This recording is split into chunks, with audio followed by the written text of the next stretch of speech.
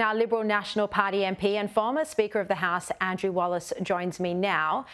Andrew, look, we've been talking about the 860 temporary visas given to Palestinians and how quickly those temporary visas have been granted. But Labor Minister Ed Husic said today that those asking questions mustn't care about the Palestinians. What's your response to this? Well, it's a pretty bizarre response, Sharri. And whilst I'm not suggesting, and I'm sure no one on my side of politics is suggesting that all Palestinians are bad people, I don't believe that for a second. But I had the opportunity to watch a 42-minute video last week with the Israeli ambassador of the slaughter of more than 100 people on the 7th of October.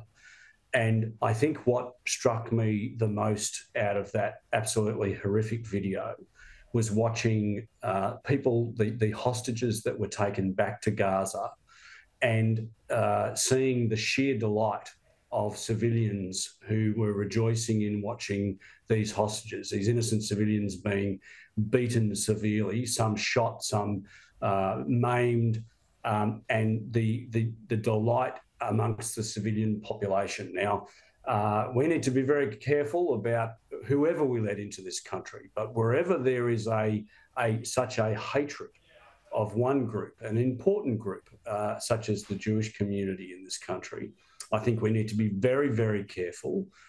We need to be assured by this government that appropriate steps are being taken to do all the necessary background checks. Well, Andrew, sorry to interrupt you, but we're not getting those answers from Penny Wong or Albanese today. They're just repeating the same line, that checks are being taken. ASIO Home Affairs didn't answer my questions properly today. So, you know, you're on the Intelligence Committee. Are you in a position to actually get some answers here about how these checks have been done, given it's a war zone, given Australia has no presence in Gaza right now? Well, I think you just have to look at how long it takes ordinarily to get a visa, a protection visa. And, you know, if these things are being done in hours or days, then I would have my grave reservations as to whether they're being done appropriately and whether all of the necessary checks and balances are actually being done. All right, look, just on another topic, your committee wanted to ban the public display of the swastika and other, you know, Nazi salutes. The government, the Albanese government, has argued that they don't want the Nazi salute to be banned. Why is this? Well, Sharri, the government members on the committee mounted a spurious argument that really this was a matter that was best left for the state and territory police, that there were some constitutional issues, both of which are just absolutely unjustifiable.